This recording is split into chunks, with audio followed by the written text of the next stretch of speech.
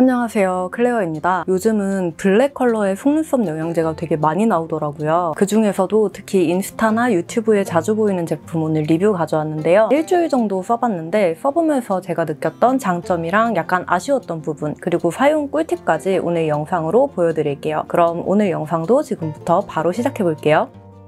오늘 소개하는 제품은 코스노리 아이래쉬 틴팅 세럼 블랙 컬러예요. 속눈썹 영양제인데 컬러가 있고 고정도 되어서 아침 메이크업 할 때 사용할 수 있는 제품이에요. 패키지는 이렇게 되게 심플하고 내장술은 가늘고 약간 촘촘하고 커브가 있는 타입으로 일반적인 픽싱 마스카라 풀 같은 느낌이에요. 제형은 세럼에 가까울 정도로 묽고 촉촉한 타입인데 영양감이 느껴지면서 막 묽어서 흐르거나 하지 않을 정도로 적당히 점도가 있어요. 컬러도 완전 생 블랙이 아닌 좀 먹물 같은 느낌이라 더 자연스럽더라고요. 먹물처럼 농도가 아주 진하지는 않은 컬러이지만 속눈썹에 직접 사용하면 적당히 또렷한 느낌을 주는 정도라 민낯에 사용했을 때에도 인위적이지 않고 메이크업한 후에 사용했을 때에도 속눈썹이 너무 흐리멍텅해 보이지는 않더라고요. 지그재그보다는 그냥 슥슥 빗어주듯이 바르면 되는데 제형 자체가 마스카라보다는 속눈썹 영양제에 가까워서 슥슥 발라도 뭉치거나 막 붓거나 하지 않고 속눈썹 한 올 한 올이 또렷해 보이는 느낌을 줘요. 그리고 마스카라 한 것처럼 컬을 고정을 딱 해주는데 좀 묽고 촉촉한 제형이다 보니 저처럼 펌 안 한 속눈썹에 뷰러 후에 이 속눈썹 영양제를 사용하면 무게감 때문에 좀 처질 수밖에 없더라고요. 그래서 속눈썹 영양제를 바르고 완전히 마른 다음에 뷰러로 컬링을 잡아주는 방법으로 사용하는 게 좋습니다. 그렇게 해서 잡은 컬링은 진짜 하루 종일 유지돼요. 저처럼 옅은 메이크업 좋아하시는 분들이나 눈이 예민해서 마스카라 잘 못하는 분들이 사용하기에도 좋은 제품이지만 저는 이거 특히 속눈썹 펌한 분들한테 추천하고 싶어요. 속눈썹 펌하고 마스카라 쓰면 마스카라 때문에도 그렇고 리무버로 지워야 돼서 펌이 되게 금방 풀린다고 알고 있거든요. 근데 얘는 미온수로도 되게 잘 지워지는 이지워셔블 제품이고 컬 고정력도 되게 좋기 때문에 특히 속눈썹 펌한 후에 영양감 채우면서 속눈썹을 좀 더 또렷하게 강조하고 싶을 때 사용하면 좋을 것 같아요. 그리고 이지워셔블이라고 하면 아무래도 지속력에 조금 의심이 갈 수밖에 없는데 엄청 해 쨍쨍하고 온도가 높아서 땀 줄줄 나는 날씨에도 써봤고 하루 종일 더운데 비 많이 오고 엄청 습한 날씨에도 써봤는데 일상생활에서는 진짜 안 번지더라고요. 그래서 언더 속눈썹에도 번짐 걱정 없이 사용하기 되게 좋았어요. 결론적으로 약간 아쉬운 부분이라고 한다면 제가 아까 얘기한 것처럼 그냥 생 속눈썹에 얘를 사용했을 때는 무게감 때문에 조금 처지는 부분이었는데 그것도 사실 이거 바르고 그 다음에 뷰러로 컬링을 잡아주면 되기 때문에 전혀 불편하지 않았고 컬 한번 잡아놓으면 하루 종일 유지되면서 번지지도 않고 마스카라처럼 막 인위적인 느낌 없이 또렷함만 더해주고 또 속눈썹 펌한 상태에서도 사용하기 되게 좋을 것 같아서 저처럼 가벼운 메이크업으로 다니는 분들이나 속눈썹 펌한 분들에게 특히 추천하고 싶어요. 이런 블랙 속눈썹 영양제 궁금했던 분들은 한번 써보시는 거 추천합니다.